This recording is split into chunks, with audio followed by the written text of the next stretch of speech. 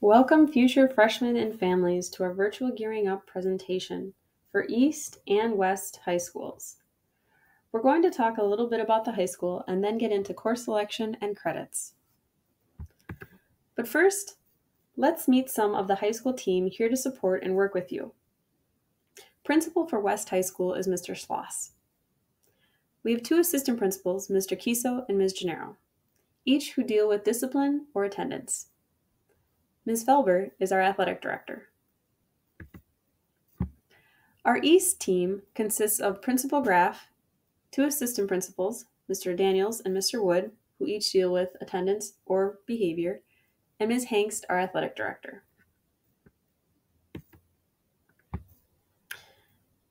One thing we do is encourage all students to get involved and try something new.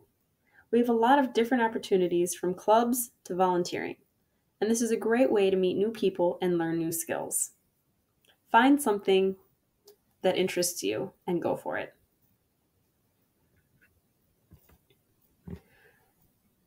We also have a number of athletic programs for East and West High Schools. You'll notice we have things as unique as trap shooting and lacrosse. It's never too late to start something for the first time. So pick something and go for it. Now, a word from our crew leader speakers. These students have some insight and would like to share their experiences at high school with you. Hi, I'm Lexi. I'm a senior this year, and I'm super excited that you guys are joining us tonight for the Gearing Up night. I just have a couple pieces of advice for you going into high school.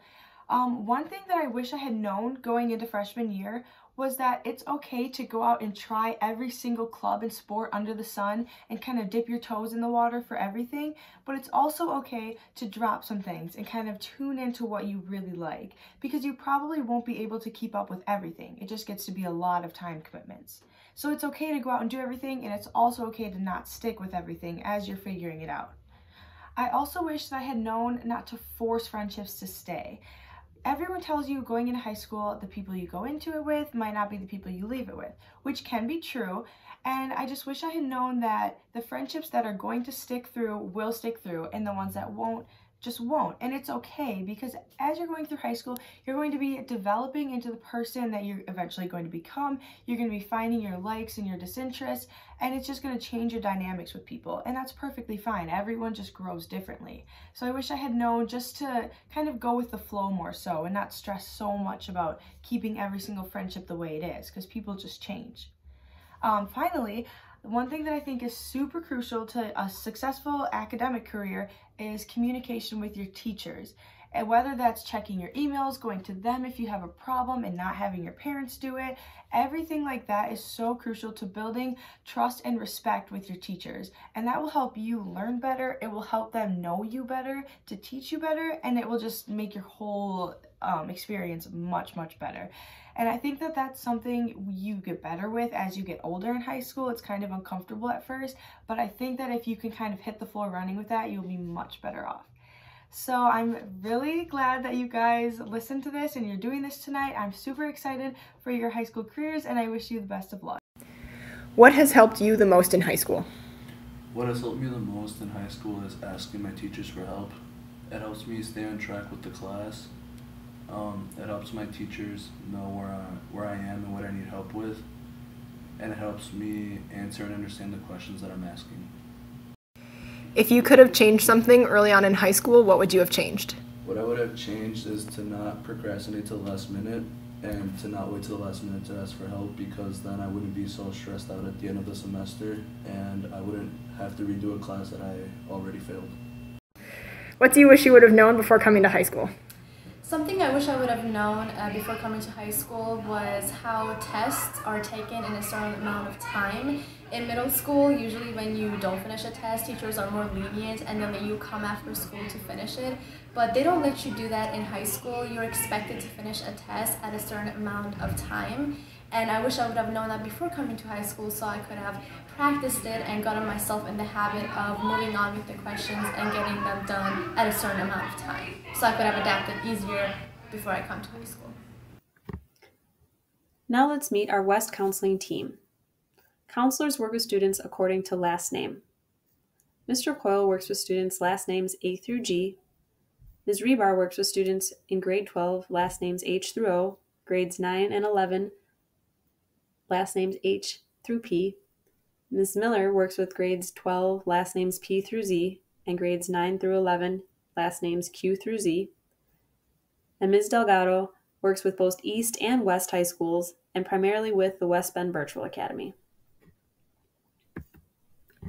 Our East counseling team consists of Mrs. Phillips, who works with students last names A through G, Mrs. Stubbe, who works with students last names H through O, and Mrs. Kemp, who works with students last names P through Z.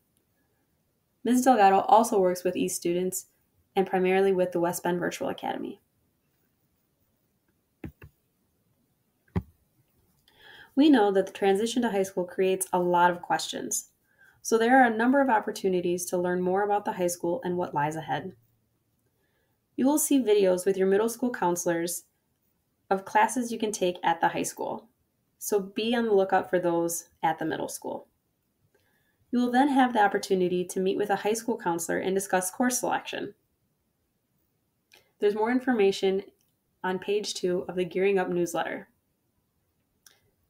There's also a really awesome interactive experience called Frosh Fest that is hosted by our crew leaders at the high school.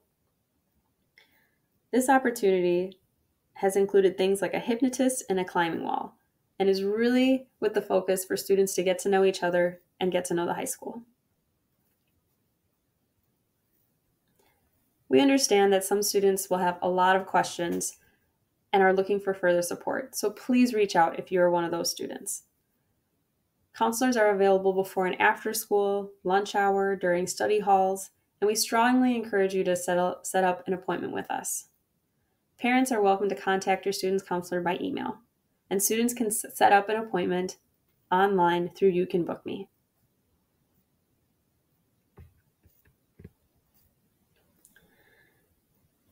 The role of the school counselor. Not only are we here to help with class planning, but we also want to help with the stress of life and provide guidance for your future. Please connect with us as you're developing plans for your high school classes and for steps beyond high school. We want to help whether you're going into the work field, going to college, or doing an internship or military. We also collaborate heavily with parents, students, teachers, and administrators to help with your school success.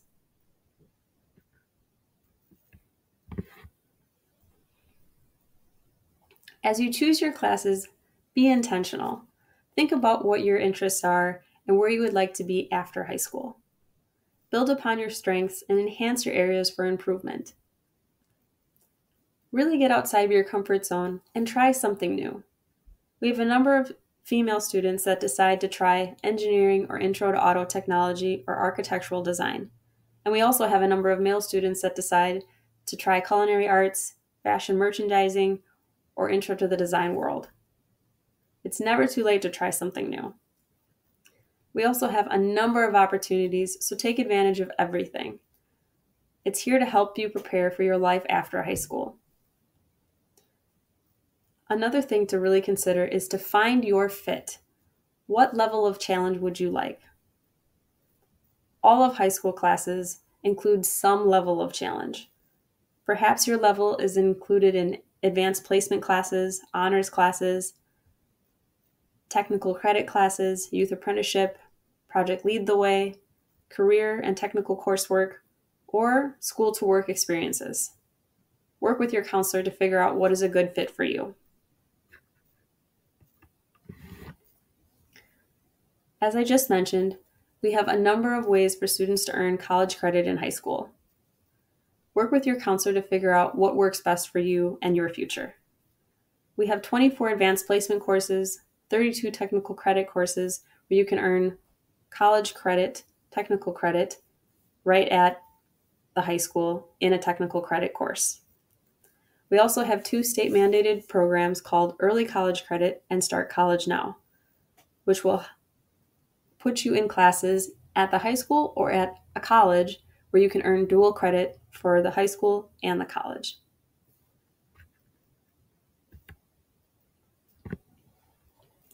As you plan classes, we will also talk about credits.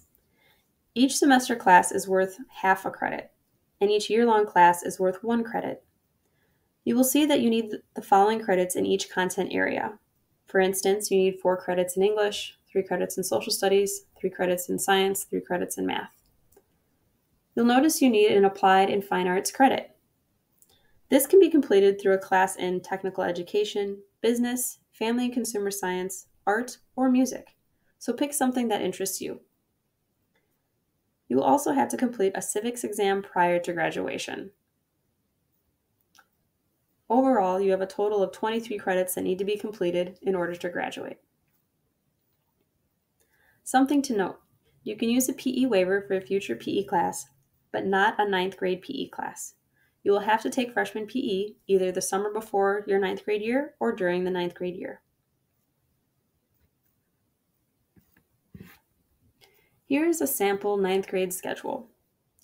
You will notice that all students will take an English, math, science, and social studies class. Students then get to choose their electives. This student chose ceramics and sculpture and principles of business. The student then also has the abilities to choose health and PE, as well as other electives and study halls. Study halls are not mandatory for students to take. So if a student takes 7 classes each semester, they will be taking a year of 7 credits.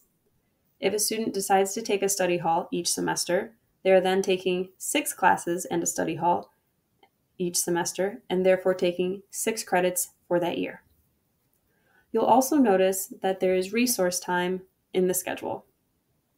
This time is a really great opportunity for students to receive support in any of their classes, as well as also connect with teachers and other staff during that time.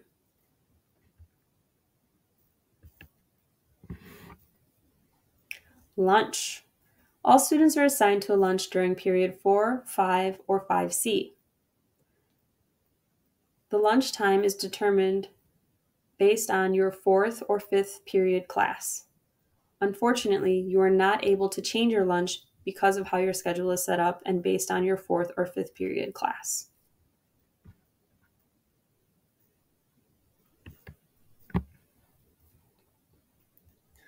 High school is a fresh start, and it's very important to start strong. As a high school student, you will have a transcript that documents all of your grades and credits earned. Your transcript is a permanent record of your success and will exist even after you graduate high school. Please be intentional with the classes you take and the habits you begin as a high school student. All of us at the high school want you to be successful, so please reach out if you need anything.